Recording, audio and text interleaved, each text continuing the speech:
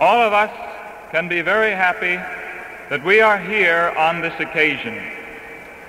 On this final day of the Divine Will International Assembly of Jehovah's Witnesses, we have come together with our hearts full of hope, although our minds are fixed on a serious question that affects all of us here and the billions of humanity around the globe.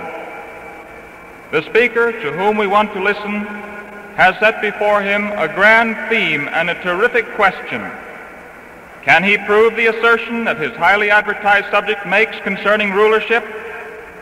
Can he answer the question convincingly, authoritatively? Will we, as a result, understand better what is really taking place on earth and how it can result in a blessed outcome for all of us? We can be confident that the answers to these questions will prove satisfying, for our announced speaker will talk to us on the basis of the highest authority in full accord with authentic history. A noted Bible educator and also a global traveler, our speaker, Mr. Nathan H. Knorr, has been president of the Watchtower Bible and Tract Society for 16 and a half years. Against this background of study, observation, and experience, Mr. Knorr will forthwith address us eager listeners on the announced subject, God's Kingdom Rules. Is the world's end near? Mr. Knorr, we now give our undivided attention to you.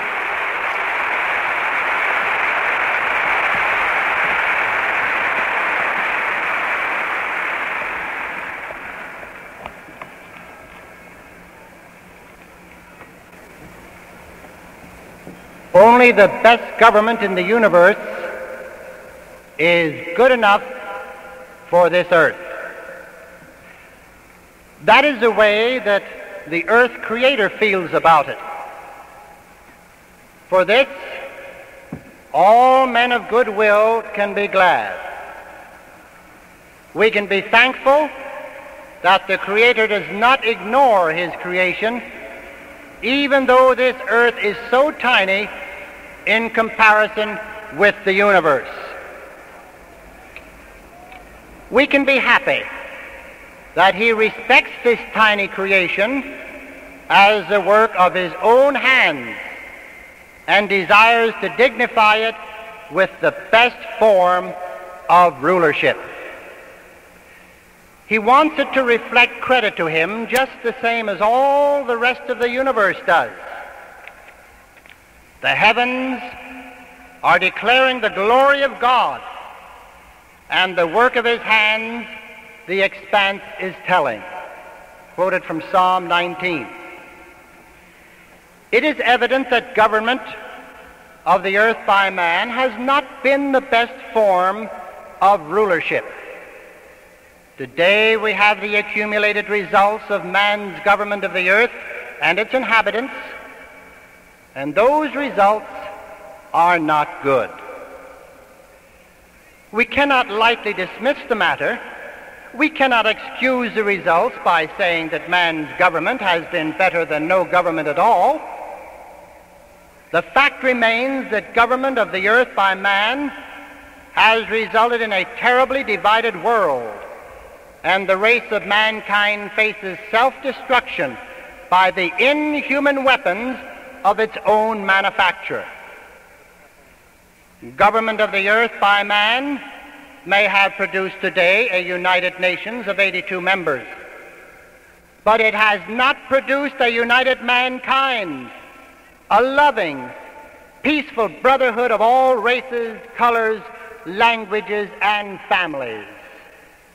Not only has it failed to do away with death from merely natural causes, but it speeds up for all humankind a possible sudden violent destruction by man's own political military governments, not to speak of an Armageddon of destruction by man's creator.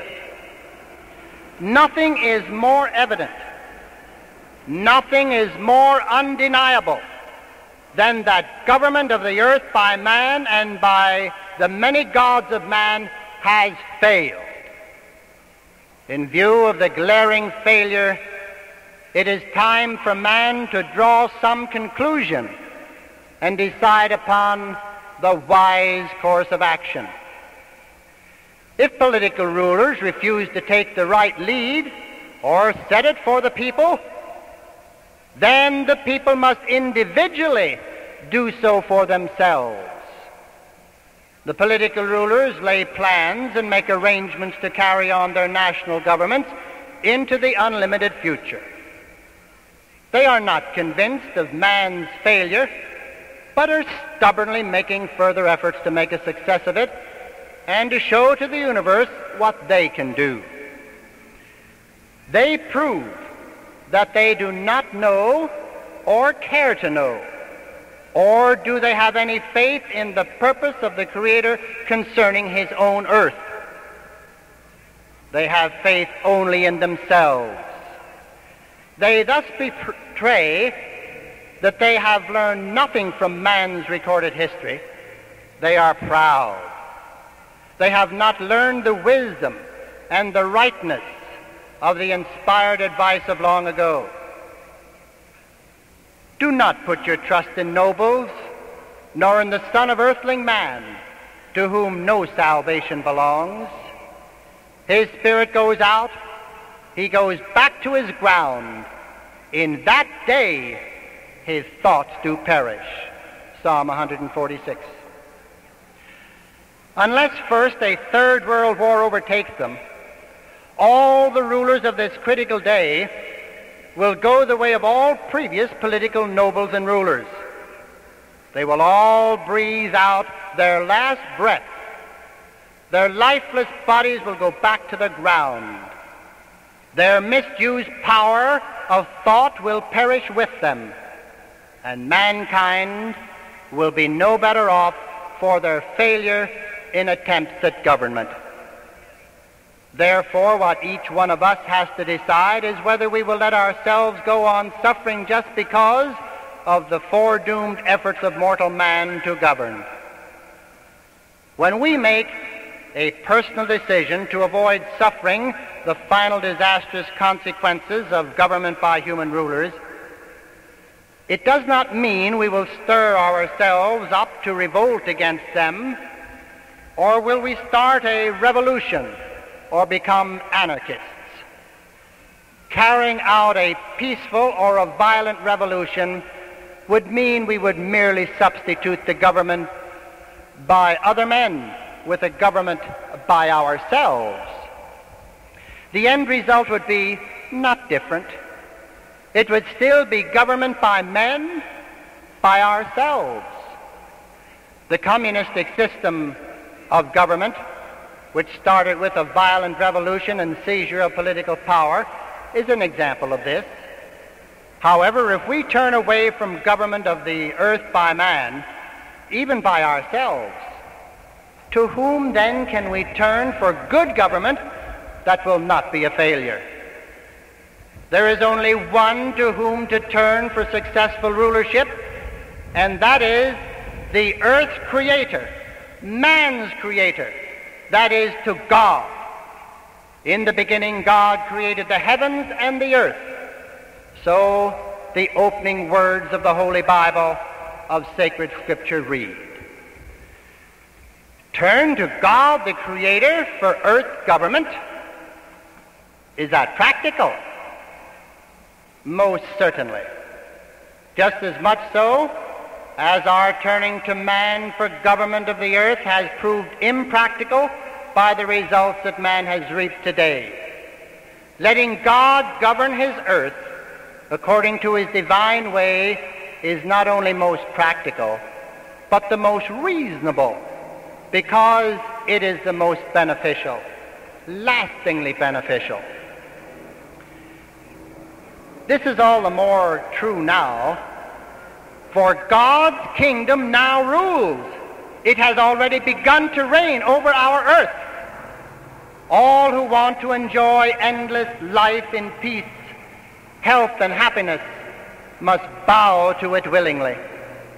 That is the practical result of turning to God for our government. Since when has God's kingdom begun to rule?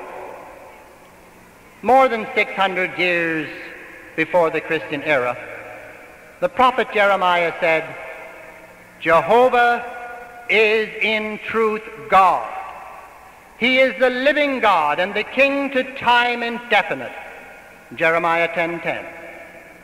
Yes, the true God, whose name is Jehovah, has always been King. He has always been in control. He has always governed. He is the sovereign of the universe, and none of his creatures has been able to overturn his sovereign rule, not even the devil. Yet for almost 6,000 years now, very few men have acknowledged him as king and desired his kingdom. Even when his time came for his kingdom to rule this earth directly, mankind almost as a whole gave no welcome to a government by him. They have yielded no sovereignty to his kingdom. They have rendered no allegiance and loyalty to his kingdom. Nationalism rules.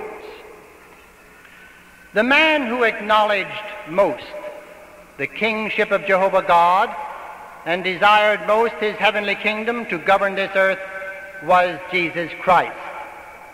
1900 years ago, he was the one that taught his disciples to pray to the King of Heaven, Our Father in the heavens, let your name be sanctified.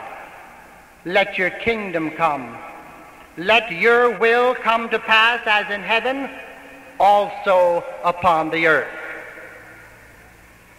The very fact that Jesus taught his disciples to pray for the Heavenly Father's kingdom to come proves that the kingdom was not then governing the earth. The Roman Empire, not God's kingdom, was then dominating the inhabited earth. Every informed person knows that it was the Roman governor at Jerusalem who, at the instance of the religious leaders of Jerusalem, had Jesus put to death on a torture stake outside of the city walls. Yes, indeed, Rome of the Caesars was then governing as a world power. God's kingdom was not then ruling. It had yet to come in answer to the prayer that Jesus taught. The question was, when was God's kingdom to begin to rule? The religious clergy of Christendom have long taught that God's kingdom came when the Roman Emperor Constantine the Great claimed to become a Christian, and when he took religious bishops of the popular Christianity of that day into the government service. They have taught further that God's kingdom would come and rule through governmental politicians as these became Christians subject to the religious clergy. When finally all the politicians in power became Christians and all the human governments became Christians, then God's kingdom would fully become.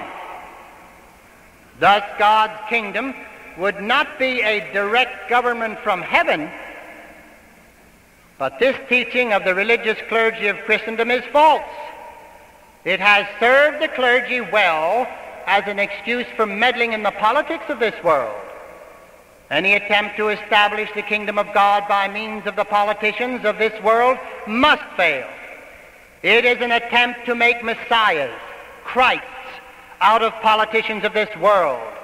This is most obnoxious to Earth's Creator, for it is rejecting his own kingdom.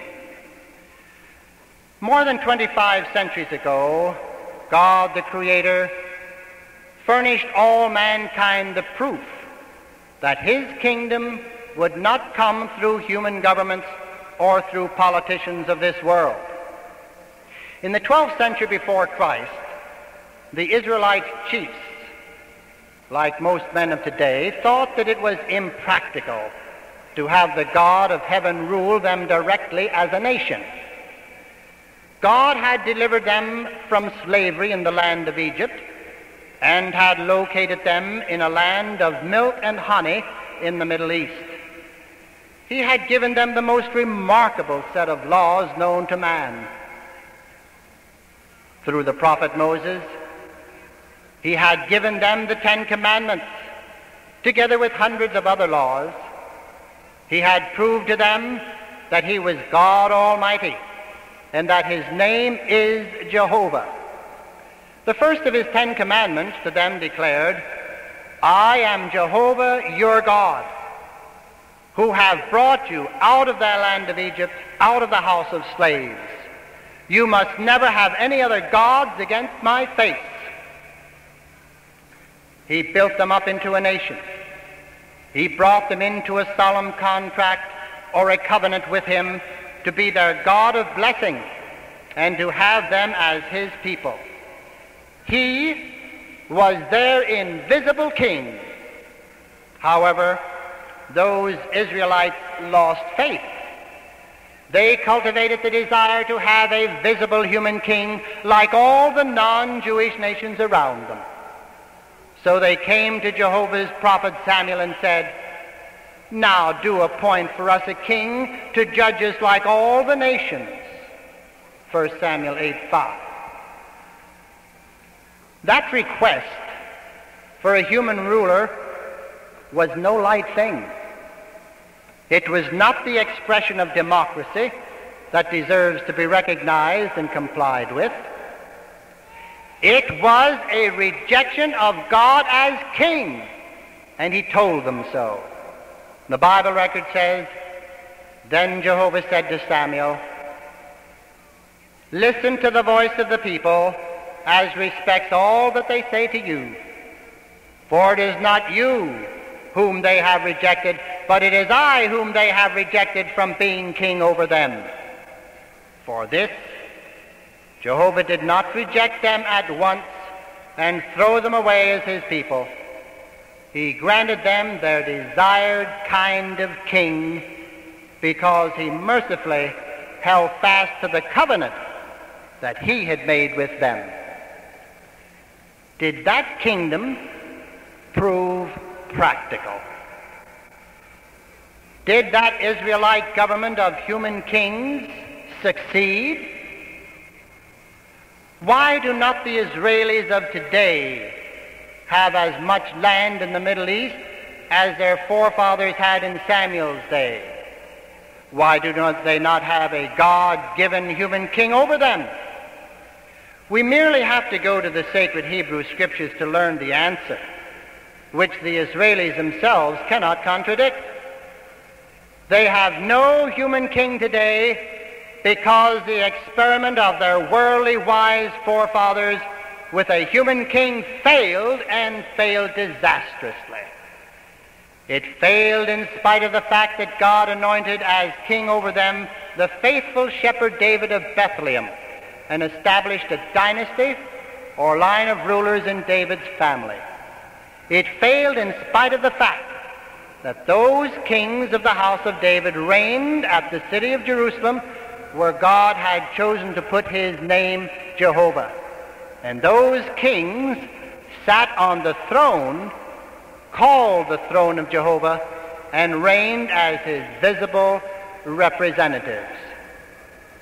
That Israelite experiment with human kings failed, despite the fact that the entire Jewish nation and its king were in a special covenant with Jehovah their God and had his own laws and his prophets.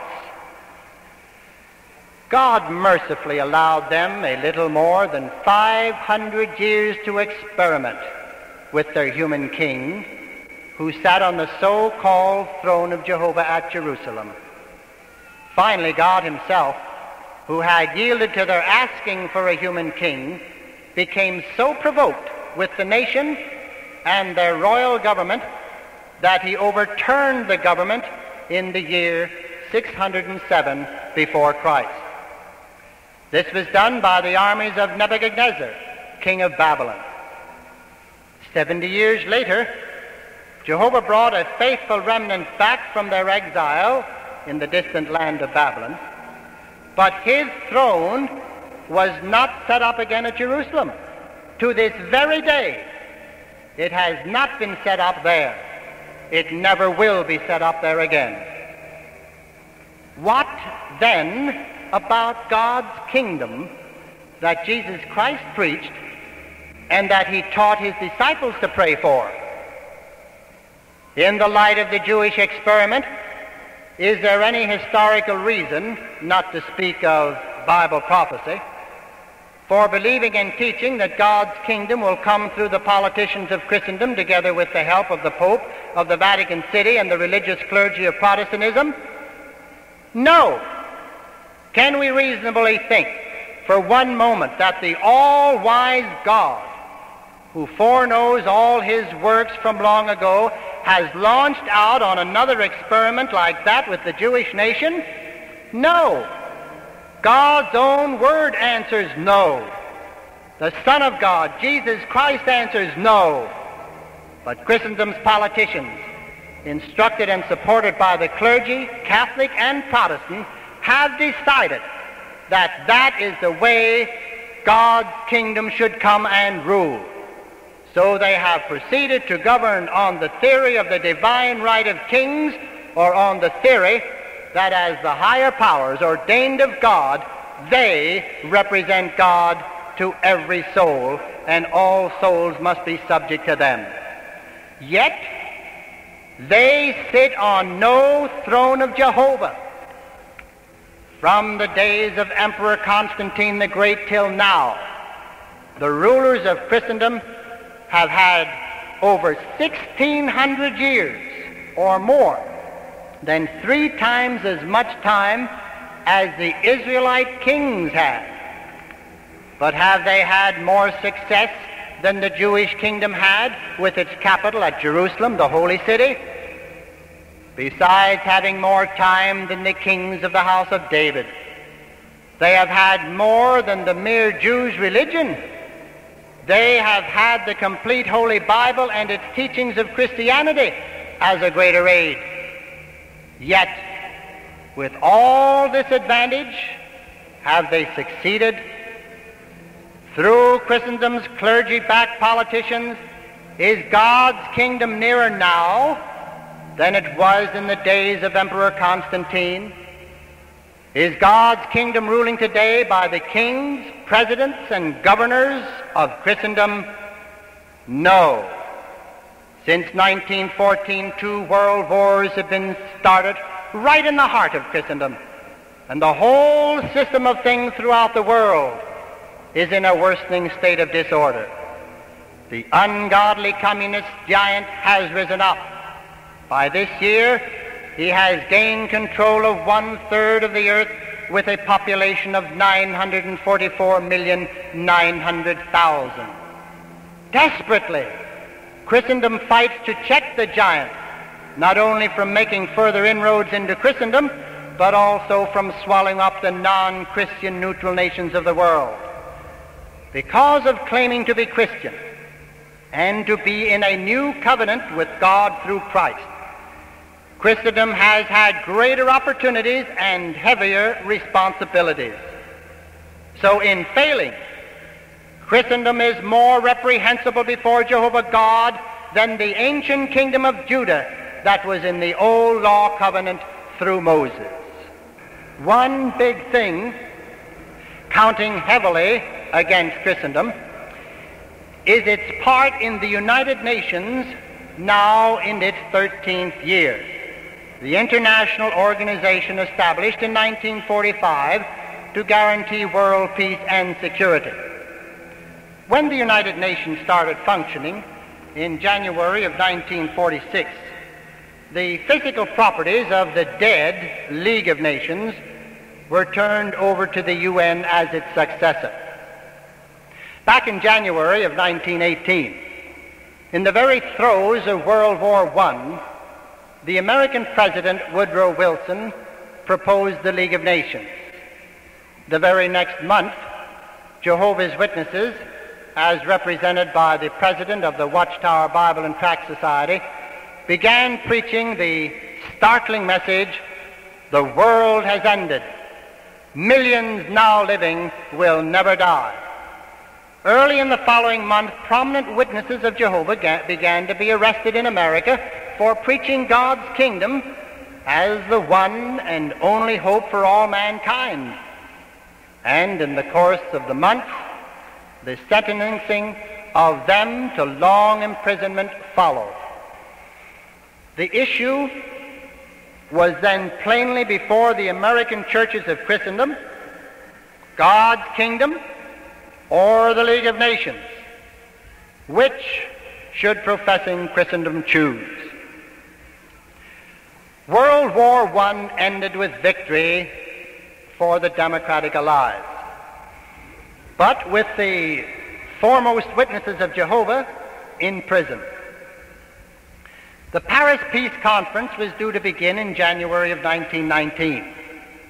The leading churches of Christendom in America declared their choice, but they confused the issue in order to make a compromise. On December 12, 1918, the Executive Committee of the Federal Council of Churches of Christ in America held their annual meeting and endorsed President Wilson's plan for a League of Nations with a declaration that contained the following remarkable statements. I quote, "The war crisis of the world has passed, but a world crisis is upon us. The time has come to organize the world for truth and right, justice and humanity. To this end, as Christians, we urge the establishment of the League of Free Nations at the coming peace conference. Such a league is not a mere political expedient. It is rather the political expression of the kingdom of God on earth.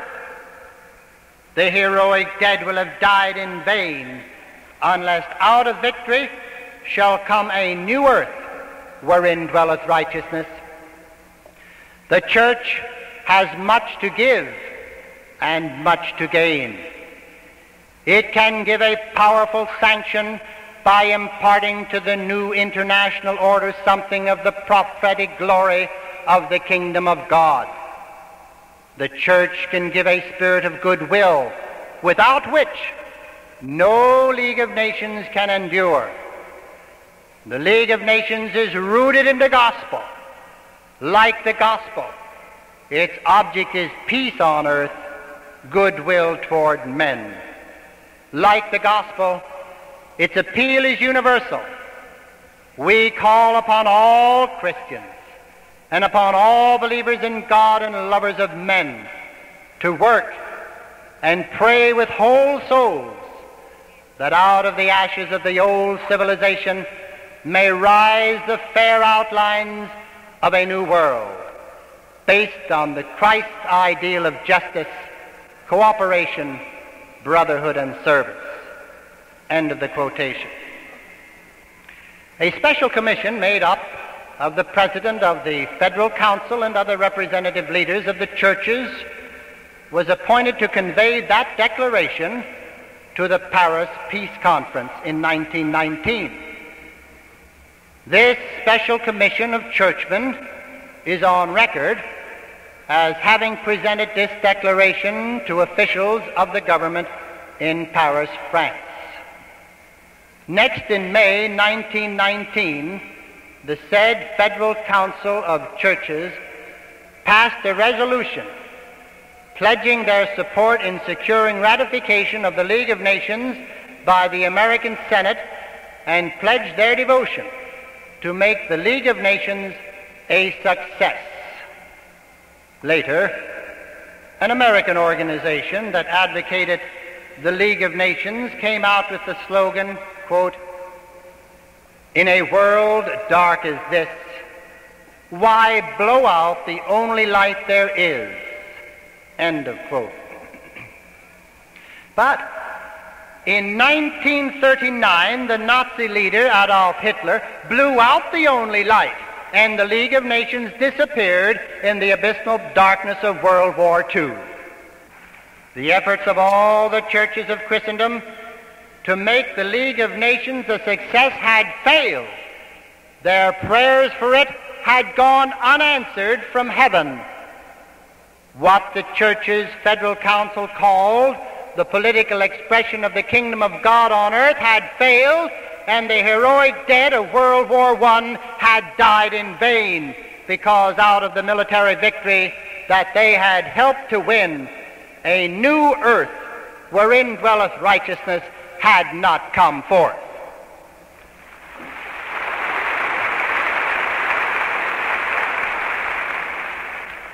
What then is there to say honestly about the actions and attitude of the churches of Christendom toward the League of Nations? This: the Holy Bible denounces those religious organizations as guilty of blaspheming and as setting up the idolatry of a vain scheme through associating God's kingdom with the League of Nations. They grossly deceived all mankind by advocating an abominable counterfeit for God's true kingdom, and they brought great reproach upon the Most High God.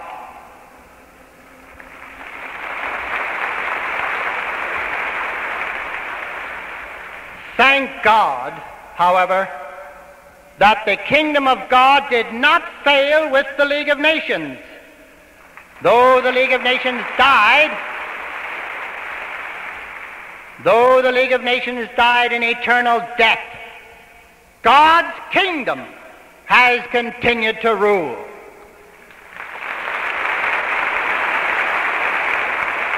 From 1920 onward, Jehovah's Witnesses exposed the League of Nations as being the abomination of desolation, foretold by Jehovah's prophet Daniel, and mentioned by Jesus Christ in his prophecy on the end of the world.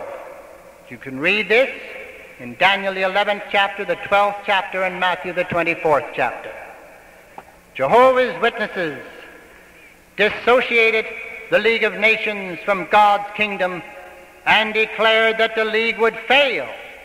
They devoted themselves to carrying out Jesus' prophetic command: this good news of the kingdom will be preached in all the inhabited earth for the purpose of a witness to all the nations. That kingdom has no political expression on earth, not even in the United Nations of today. Let Christendom's churches, Catholic and Protestant, cooperate now with the United Nations as much as they will, and let them pray for its success in staving off a third world war. The United Nations will no more have success. It will no more have the blessing and cooperation of God's kingdom than its predecessor did, the blasphemous, abominable League of Nations.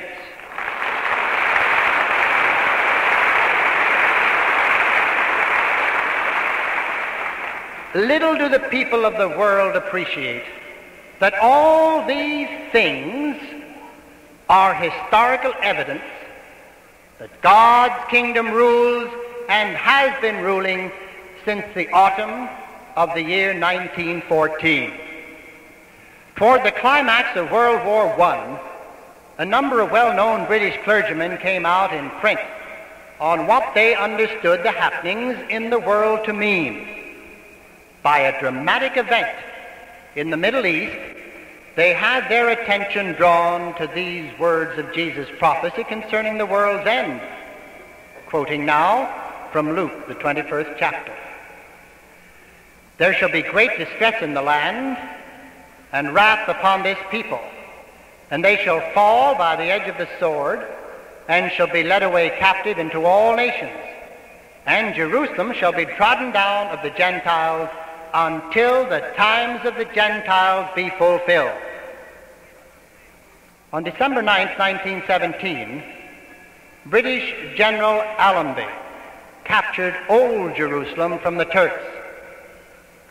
Then these clergymen met in London and issued a manifesto which was published in the press of that capital of the British Empire. The press report said, quote, The following manifesto was recently issued by a number of England's most noted ministers.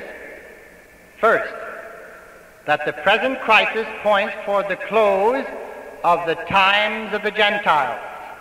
Second, that the revelation of the Lord may be expected at any moment, when he will be manifested as evidently as to his disciples on the evening of his resurrection. Third, that the completed church will be translated to be forever with the Lord. Fourth, that Israel will be restored to its own land in unbelief and be afterwards converted by the appearance of Christ on its behalf. Fifth, that all human schemes of reconstruction must be subsidiary to the second coming of our Lord, because all nations will be subject to his rule. Sixth, that under the reign of Christ there will be a further great effusion of the Holy Spirit on all flesh. Seventh, that the truths embodied in this statement are of the most practical value in determining Christian character and action with reference to the pressing problems of the hour. End of the quotation from the manifesto. After publishing the names of the 8 ministers of 5 religious denominations who signed the manifesto, the press report said, quote, "These are well-known names and are among the world's greatest preachers. That these eminent men of different denominations should feel called upon to issue such a statement is of itself exceedingly significant." End of the quotation. The 8 clergymen who signed the manifesto were disappointed as to what they expected. In other words, they proved to be false prophets. By the year 1926, they had come out in opposition to Jehovah's Witnesses, who were intensely publishing in all the inhabited earth the good news of God's kingdom, that it now rules. The time of the Gentiles, mentioned in the foregoing manifesto, disappointed the minister's expectations by not ending some time after General Allenby's captured, and he had captured Jerusalem in 1917, and Britain received the mandate over Palestine from the League of Nations. Today, the Arabs possess Old Jerusalem, and the Mohammedan mosque, known as the Dome of the Rock, occupies the location of the ancient temples built by Jehovah God. Why is this? It is because those times of the Gentiles, concerning which Jesus Christ prophesied, ended years before Jerusalem's capture by the Turks.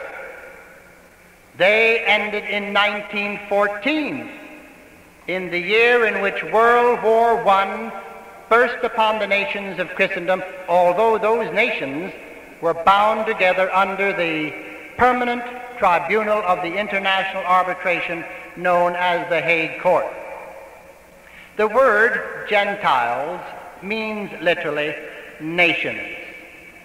Jesus used the word to mean the non-Jewish nations because he said that Jerusalem, which was Jewish, would be trodden down by the Gentiles, that is, by the non-Jews. Consequently, the ending of those times of the Gentiles meant that something ended for the non-Jewish nations of the world, including the nations of Christendom. What? We can learn the answer by finding out what began for the non-Jewish nations when those times of the Gentiles began. For one thing, the Gentiles began trampling upon Jerusalem. That did not mean just the destruction of a city, the capital city of the Jews. It meant more. It meant the trampling upon the kingdom of Jehovah God. Ancient Jerusalem was the city where God has chosen to place his name. The temple, built to him by wise King Solomon, was there on Mount Moriah.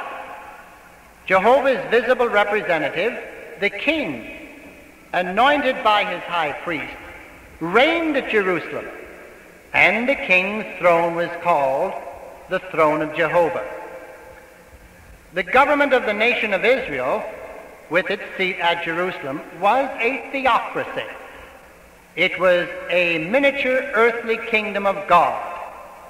Jesus Christ said that Jerusalem was the city of the great king. So the treading down of Jerusalem meant treading down God's kingdom.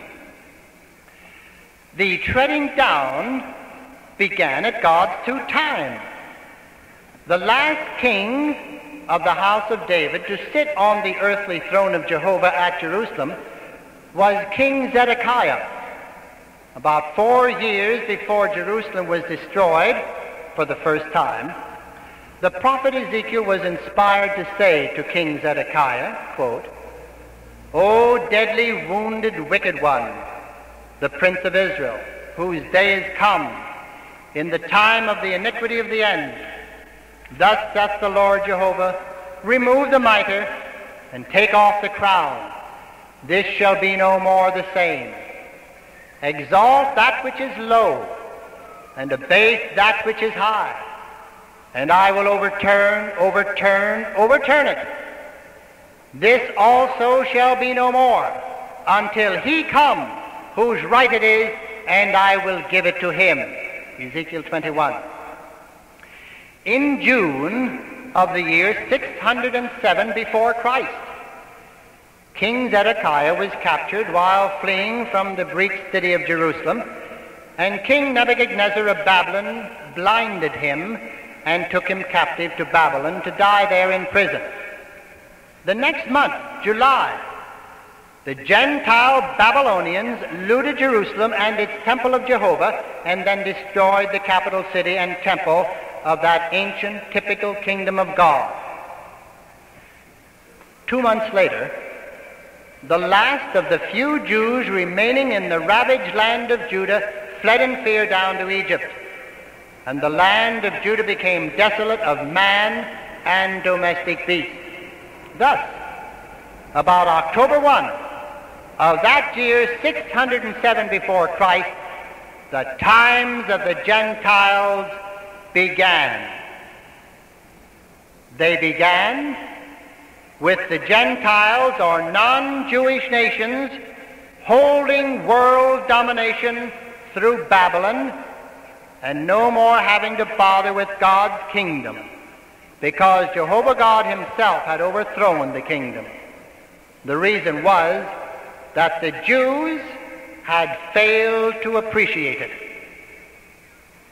Through the prophet Ezekiel, Jehovah said that the kingdom would be no more until the one should come who had the right to it, at which time Jehovah would give it to him. 1900 years ago, the Son of God from heaven became the man Jesus Christ on earth in the royal family line of King David. Jehovah God anointed Jesus with Holy Spirit to become the Christ. In this way, God made a covenant with Jesus Christ for the kingdom, an everlasting kingdom. Jesus always preached about this kingdom, but God did not give him the kingdom at that time. It was not God's will for Jesus to be a human king on earth at Jerusalem in the Middle East. It was God's will, according to the prophecies, that Jesus die and be resurrected from the dead and return to heaven and sit down at God's right hand to become king there. 4 days before the Jewish Passover in A.D. 33, Jesus rode in triumph into Jerusalem. Multitude of Jews shouted, "Blessed is the coming kingdom of our father David. Blessed is the one coming as the king in Jehovah's name. Blessed is he that comes in Jehovah's name, even the King of Israel." But on Passover day, a different kind of crowd, led by Jewish priests, howled for Jesus' death, and the Roman soldiers nailed him to a stake to die, with the criminal charge posted over his head, Jesus of Nazareth, the King of the Jews. On the third day of Jesus' death, Jehovah God raised him from the dead. Then out of the invisible spirit realm, the resurrected Jesus made appearances to his faithful disciples. 10 days before the coming festival of Pentecost, Jesus ascended out of their sight and returned to heaven and appeared before God with the life-saving value of his human sacrifice. By his faithfulness to God's kingdom, even to an undeserved death, Jesus proved his right to the royal throne in God's kingdom. Yet, God did not give him the kingdom power at that time. It was not God's time. Less than 2 months prior to that, Jesus had given his prophecy concerning the end of this world.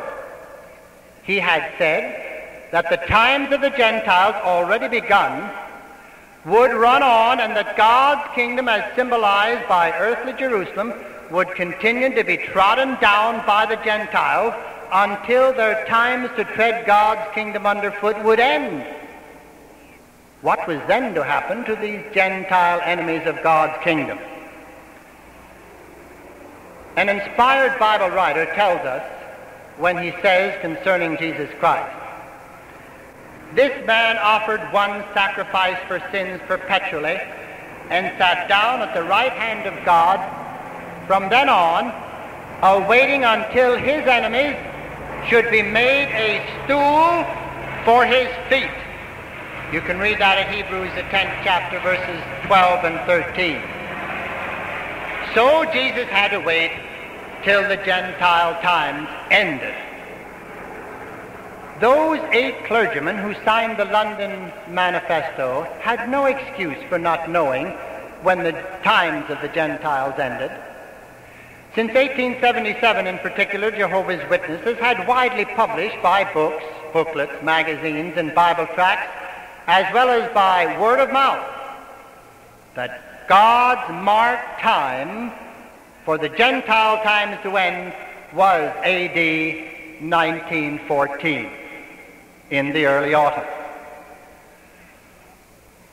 Although a dream to Babylon's king through Nebuchadnezzar, who first destroyed Jerusalem, Jehovah God revealed that the times allotted by him to the Gentiles for treading down God's kingdom was 7 times in number.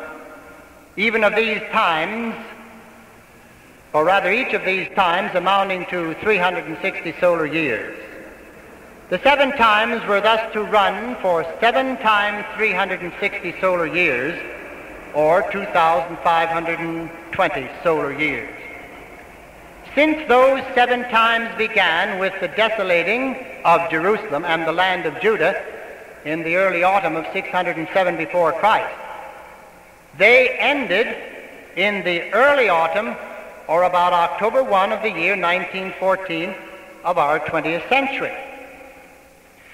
The whole world, including Christendom, is Gentile.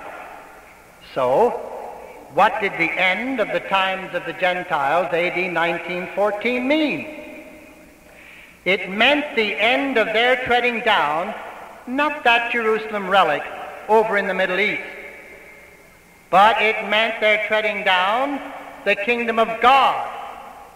Then it had ended in 1914.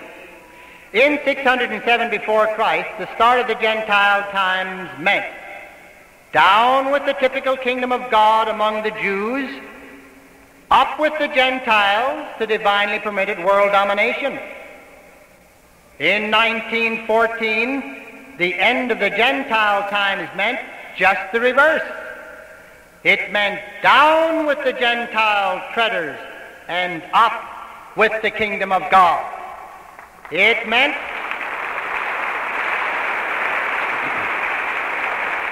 It meant the birth of God's kingdom, not at old Jerusalem on earth, but up in heaven, where Jesus had sat waiting at God's right hand until the Gentile times ran out.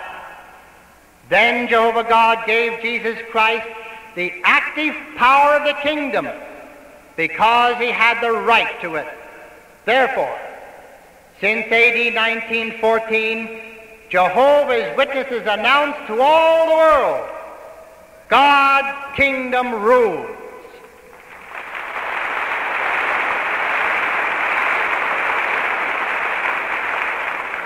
We do not ask you to accept the mere date 1914 as proof that God's kingdom rules. There is more to the matter than a mere date.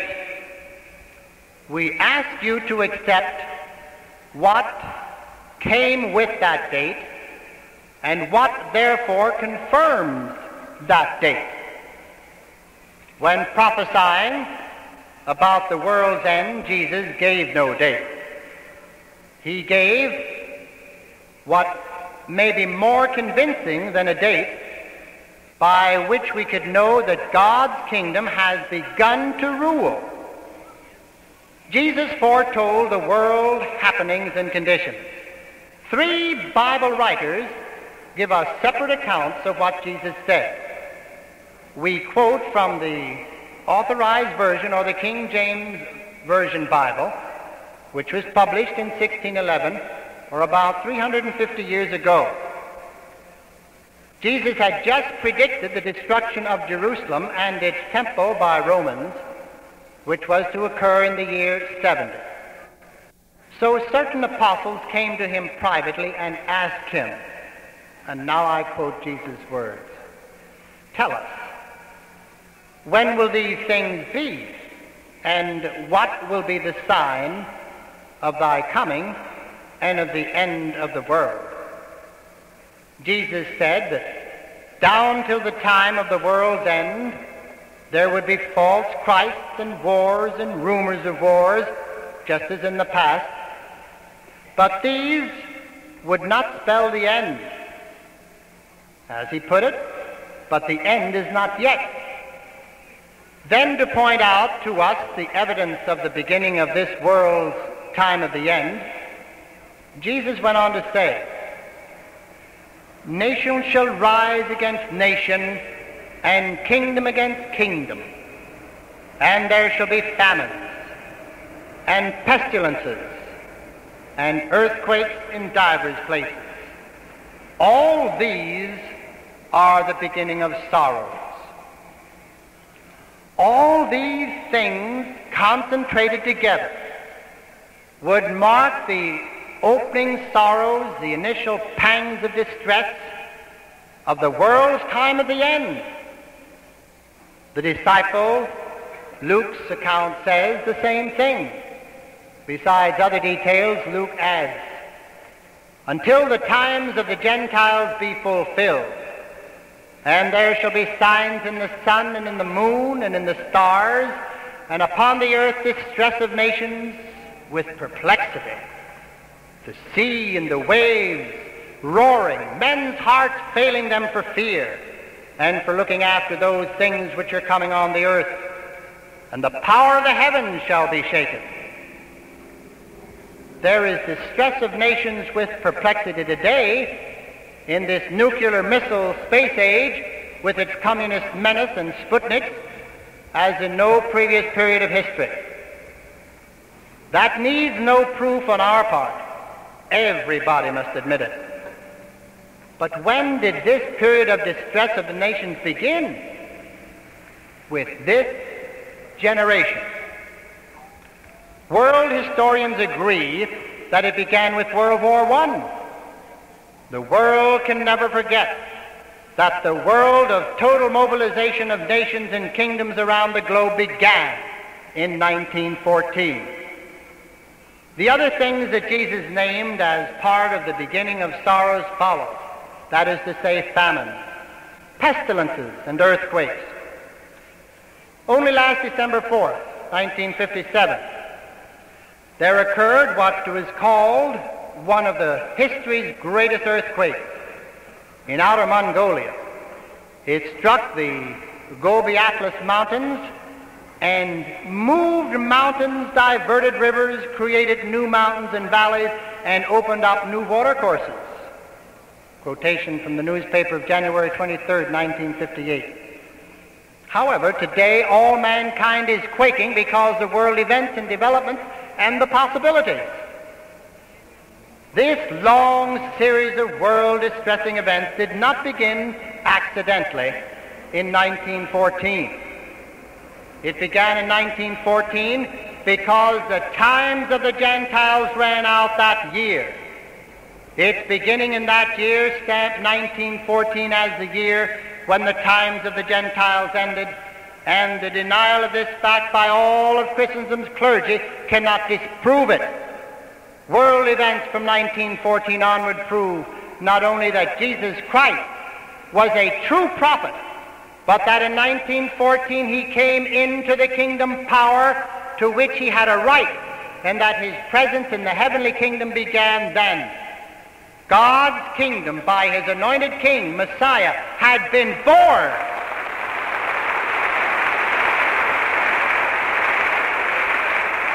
The Gentile nations, including Christendom, no longer held the world domination on earth. God's kingdom ruled. It dominated from that time forward.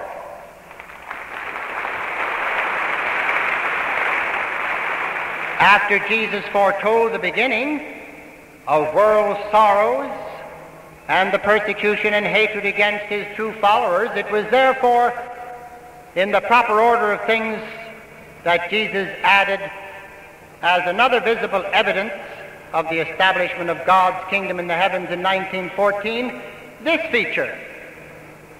Quoting now from Matthew 24. And this good news of the kingdom will be preached in all the inhabited earth for the purpose of a witness to all the nations, and then the accomplished end will come.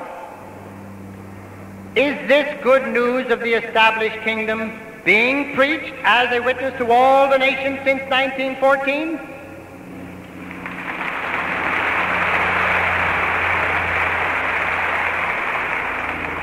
If for an answer we look to the ministerial signers of the London Manifesto and to all the rest of the religious clergy of Christendom, the answer is no. But if for an answer we look to Jehovah's Witnesses, who are today reporting their preaching in 170 lands and islands around the globe, the overwhelming answer is yes.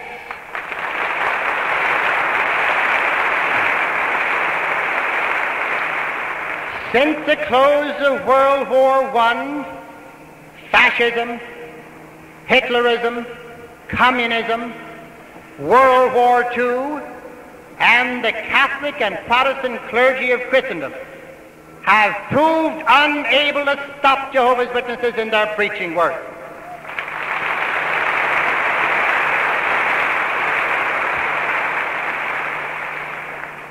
Jesus Christ prophetically said that the kingdom good news would be preached after the end of the times of the Gentiles.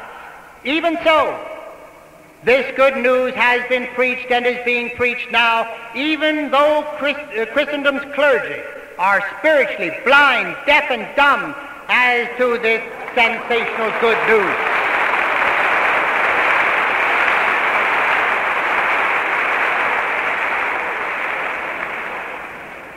The question now comes up for answer. Is the world's end near? The reply of Bible prophecy and world conditions is yes.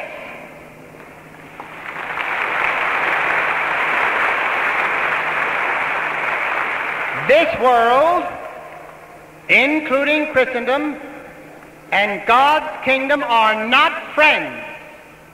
They cannot mix. Jesus Christ just before he was handed over for execution, said to the Roman governor, "My kingdom is no part of this world."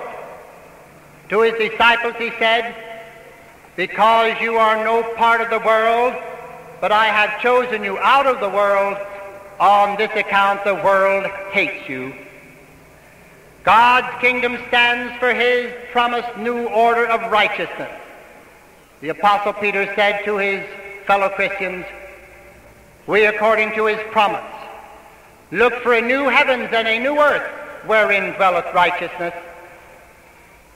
God's kingdom will bring in that new order that spells absolute annihilation for this old world. Looking to this day, when the times of the Gentile domination without interference from God's kingdom have passed, the prophet Daniel said, "In the days of these kings, the God of heaven will set up a kingdom which shall never be destroyed, nor shall its sovereignty be left to another people. It shall break in pieces all these kingdoms and bring them to an end, and it shall stand forever."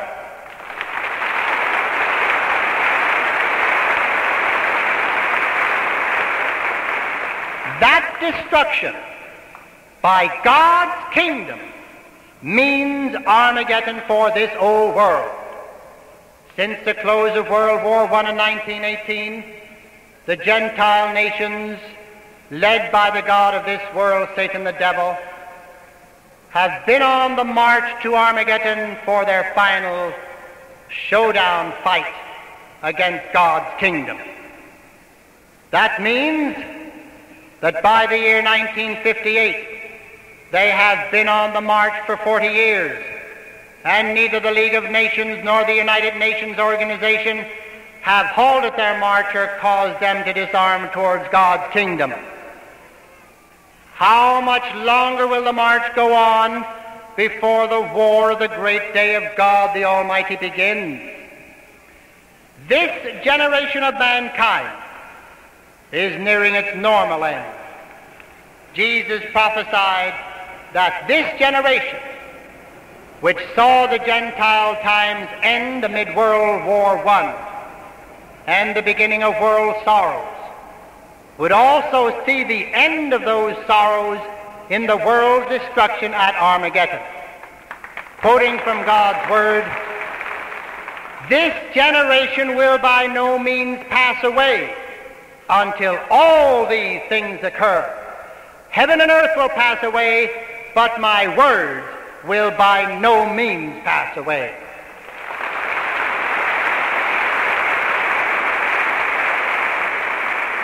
We know not the day or the hour, but the world's end is near. The world's end. The world's end is nothing over which to be sorry. Should we be sorry because a new world, God's righteous new world of new heavens and a new earth, is to begin after this old world ends in Armageddon? Jesus instructed his faithful disciples to rejoice as they saw the evidence at the end of the old world of Satan, the devil, and the new world of God's kingdom being near. Let us free our minds of the religious lies of Christendom's clergy and the theoretical lies of the modern-day scientists that the end of this world means the end of this earth on which we live, and the end of the sun and the moon and the stars which give us light from heaven. Jesus Christ taught his disciples to pray to their Father in heaven, "Let your kingdom come. Let your will come to pass as in heaven, also upon earth." God's kingdom comes not to destroy this earth, but to destroy Satan's world. God's kingdom comes not to burn up this earth, but to bring to pass God's will here on earth as well as it is in heaven.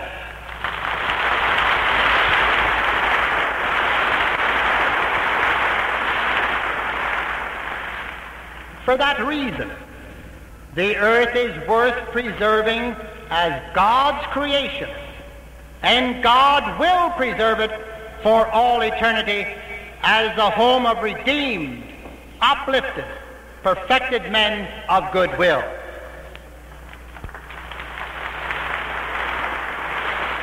The song of the angels at Jesus' human birth, glory in the heights above to God, and upon earth peace among men of goodwill, will forever be true. Satan's world and its nations are opposed to God's will on earth or in any other part of the universe. Satan's world is his organization made up both of wicked demons in the invisible heavens and of the wicked men and nations of the visible earth. Hence, it is Satan's world with its ungodly system of things that must and will end, be destroyed. The earth will survive the world's end. Men of goodwill on earth will also survive the world's end by the special protection of God's kingdom that is now ruling.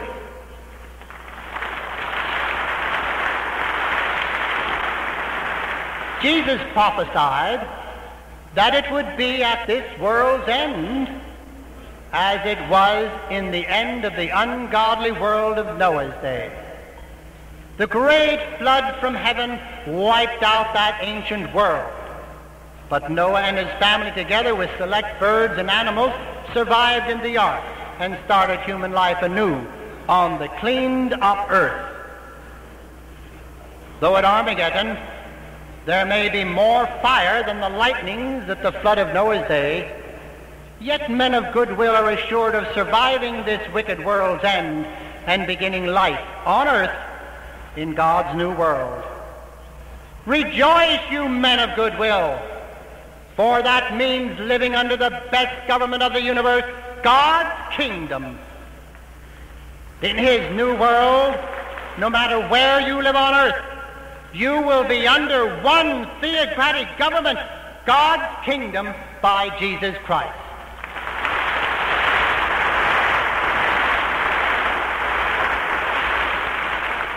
That government will do for mankind what no political government of men during all of the times of the Gentiles has done. It will rid mankind of the interference of Satan's invisible demonic organization. It will also rid the earth of ungodly communism and of the clergy meddlers in politics and of everything contrary to the will of God. It will rid the earth of man's last enemy, death, the death that all of us inherited because of the original sin of our first father, Adam, by whom death entered into the world. Destruction of Adamic death will benefit not only the living survivors of Armageddon, but also all those of humankind who sleep in death in the memorial tombs. As regards the earthly survivors of the world's end, because of loyally obeying God's kingdom of Christ and his glorified faithful disciples, they will be freed from the condemnation of death inherited from Adam. They will be cured of all imperfections of body, mind, and heart, finally attaining to human perfection in God's image and likeness. As regards those humans sleeping in the memorial tombs or who lost their lives at sea, Jesus Christ the King will again exercise the power that he used when here on earth to raise the dead to life. He will fulfill his own promise and call the human dead forth to life on earth with all its blessed opportunities under God's kingdom. There is going to be a resurrection of both the righteous and the unrighteous, says God's word. All those living on earth in the new world will be judged by the way they conduct themselves towards God, Jehovah, and toward his King, Jesus Christ. His kingdom will make all the earth a delightful paradise. All men who pass the final judgment test with unswerving devotion and obedience to God and his kingdom will be rewarded with the right to life in human perfection in this earthly paradise forever. There they will always do the divine will.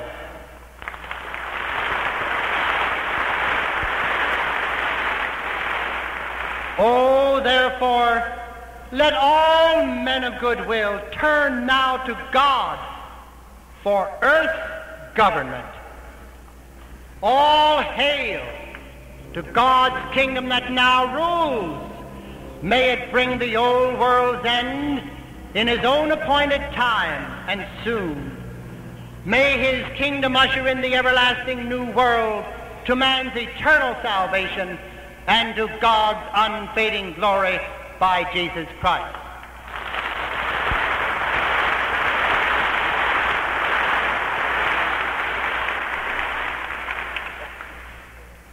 I know that many of you here this afternoon have questions in your mind as to some of the things that were stated. But Jehovah's Witnesses would be very happy to answer any question that is in your mind relative to the world's end, to the Gentile times ending, to the meaning of the things that are happening today and showing how these things are really fulfilling prophecy. And Jehovah's Witnesses would be very happy to call upon you at your homes or at a place convenient at any time and explain further these very happifying things from God's Word. All you would need to do is just turn your name and address in to one of the ushers, write it on a piece of paper, or write to the Watchtower, Brooklyn, New York, and someone will come to see you within the next 2 weeks' time. We would like every one of the 253,922 persons here this afternoon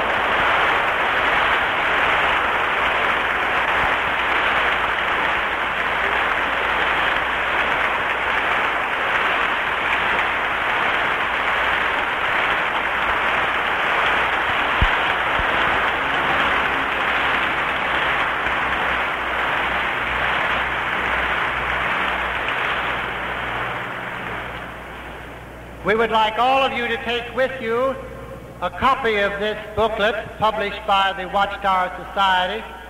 It's an exact reproduction of this lecture this afternoon that you have heard. God's Kingdom Rule is the World's End Near. It's free to you, all of you.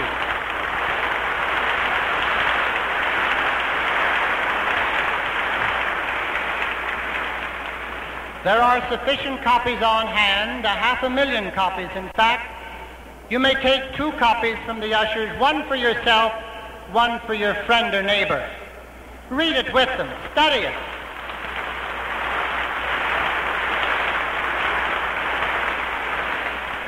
All the scripture citations are here. Look it up in your own Bible. Believe me when I say that Jehovah's Witnesses are anxious to encourage home Bible study so that you may find the way to life in God's new world and help you to understand that now Jehovah's kingdom rules and that the end of the world is here. We must study our Bibles and find the way to eternal life. So please, all of you people of goodwill, study the Bible, look into it carefully, and get aid from Jehovah's Witnesses. And may Jehovah's rich blessing go with you.